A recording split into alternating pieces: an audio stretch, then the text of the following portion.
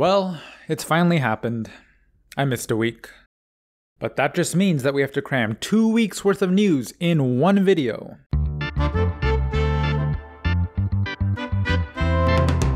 There's a new web progress report. This one covers how Godot interfaces with JavaScript. For those who don't know, JavaScript is the programming language that is used to implement custom functionality on web pages. And depending on what you are building with Godot, it may be necessary to call upon a JavaScript library or to access a browser feature that is not directly exposed by Godot. Currently, you can run JavaScript using the javascript.eval function, but that is both cumbersome to use and potentially a security concern. So instead, a new class has been implemented called JavaScript Object. The JavaScript object wraps around native JavaScript objects and allows you to call JavaScript methods and retrieve object properties. It's designed such that you can interact with the JavaScript object as if they were native Godot objects.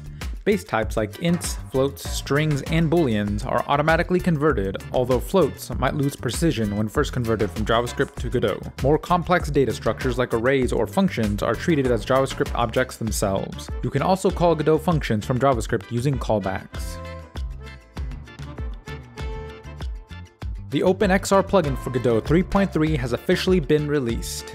OpenXR is a royalty-free open standard that provides a high-performance API between applications and VR devices. Basically, if your game supports OpenXR, it will work with all major VR headsets. And the Godot OpenXR plugin makes that process a whole lot easier. The plugin has been tested on Linux with Steam and Monado OpenXR runtimes, and on Windows with both Steam and Oculus OpenXR runtimes. Windows mixed reality headsets are currently only supported through Steam VR, as WMR natively only supports DirectX game engines. Android and native Oculus Quest support is coming in a future update.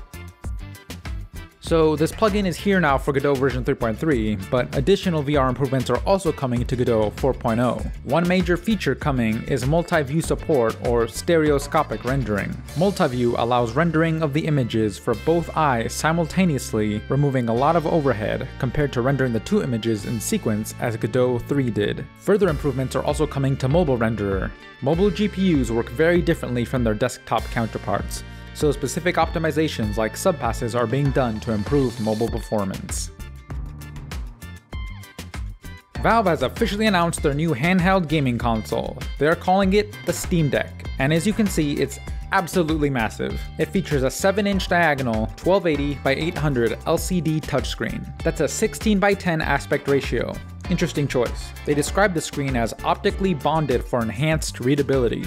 It has a refresh rate of 60 Hz. Just for comparison, that's almost the same specs as the new Nintendo Switch OLED. The controller input seems standard to what you would expect from a modern controller. However, in addition to 2 analog sticks, it also comes with 2 trackpads, one on each side. It seems like Valve has not abandoned the trackpad on a controller idea that they had with the original Steam controller. The Steam Deck has Wi-Fi and Bluetooth 5.0 connectivity with support for controllers, accessories, and audio, as well as a 3.5mm stereo headset jack. It weighs approximately 669 grams or 23.5 ounces. It has a micro SD slot for more storage, and with a dock, it can connect to an external display using DisplayPort 1.4 or HDMI 2.0. Valve claims you simply log into your Steam account and are able to play any game in your Steam library, including the AAA titles. Prices start at $400 for the 64GB model. And for game developers, the Steam Deck runs SteamOS 3.0, which means it's compatible with Godot, and other games should be compatible thanks to Proton.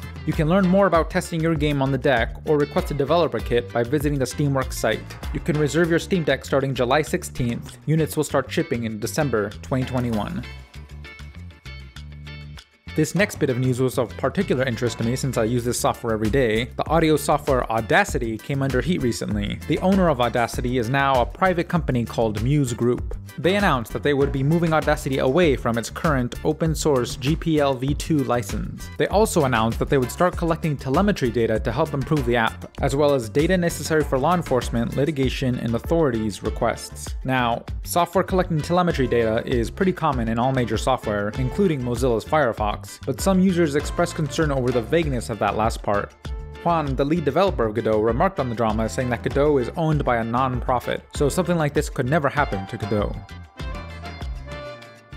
This next story isn't specific to Godot, but I think most game developers would find it interesting. Indie publisher Whitethorn Games shared the revenue breakdown of their company's games. It's a surprise to no one that the Nintendo Switch is by far the best platform for indie games. What is surprising, however, is that less than 3% of their sales are on the PlayStation platform. And it's not for lack of trying. They say that PlayStation does not provide marketing, analytics, or CPM tools to developers, and it takes months to receive responses from their rep, even though they have published multiple games on that platform. This kind of data is very useful for indie developers, as it can reveal what avenues are and are not worth pursuing.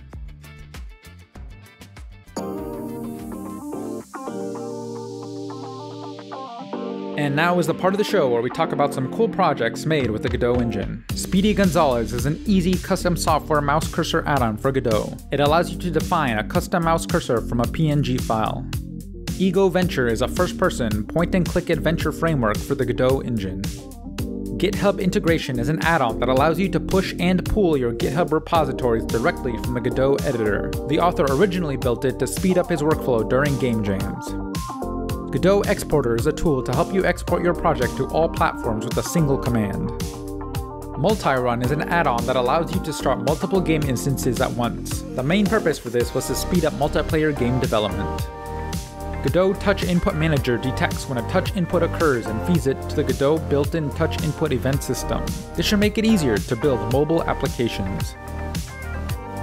SelfDrivingRLCarGodot is a project that uses reinforcement learning, neuroevolution of augmenting topologies, to train a car agent to successfully drive around a track. The car uses raycast to see its environment, and the AI controls the car using standard gas and steering wheel inputs. The training algorithm itself is implemented in Python and uses a TCP socket connection to connect to Godot. This means you can use the pre-existing machine learning Python libraries such as PyTorch or TensorFlow.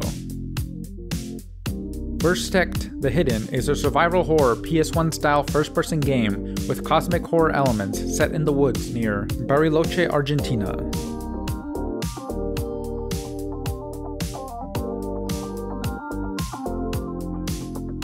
A Handsome Story is a single-player platformer in which the player controls left hand.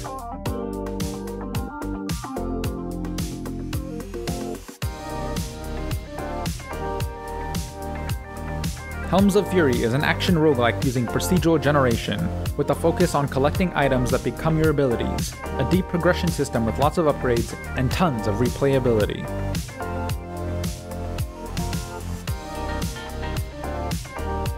Food Frenzy is a mobile game made with the Godot engine.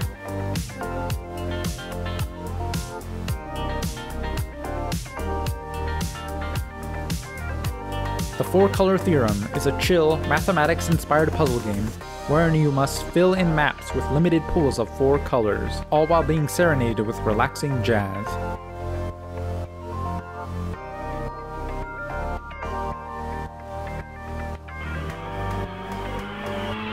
GDSim is a realistic driving simulator with a powertrain, suspension, and tire simulation written in GDScript. Drive around a moderately sized sandbox-like map in a free session, race against the CPUs, or race against a friend in 2-player split screen.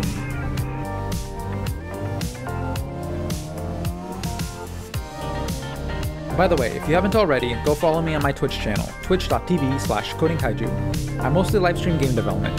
If you just want something chill to put on in the background, come drop by and say hi. That's all for you this week. Like the video, leave a comment for the algorithm. Thanks for watching.